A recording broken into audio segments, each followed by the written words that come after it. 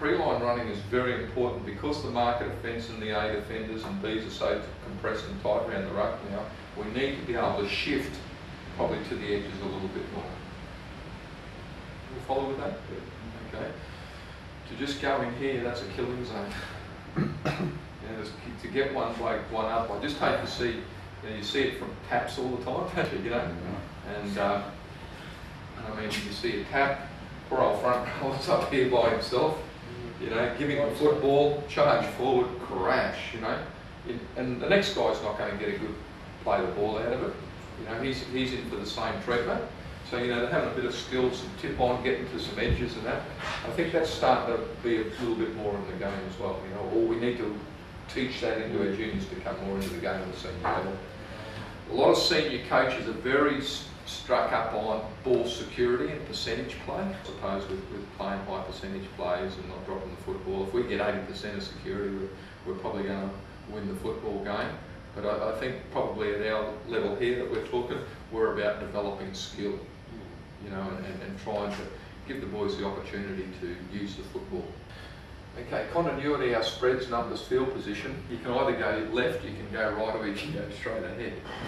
You know? I don't think there's any secrets to field position.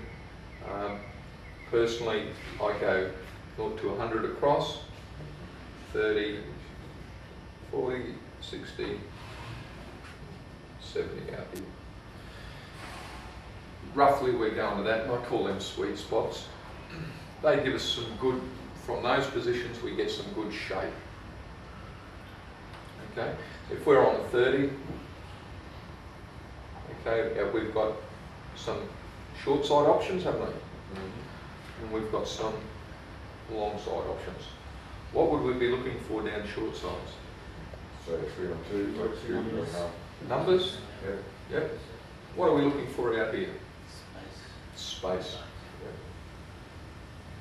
Space and time. Maybe a bit of width here, if we've got it passing here. That field is 69 metres, is it? 68 metres across there. Okay, it's made that way in our game with 13 men. That width is very important, that we keep aware of how wide those spaces are. We can defend certain areas, okay, with that width.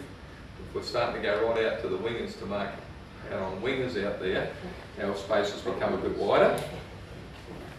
It's if we can learn to pass with some width in our passes, with our wingers coming down outside of things, that starts to worry the defence a little bit. And that's, I'm going back to a defensive situation, but good width starts to panic teams.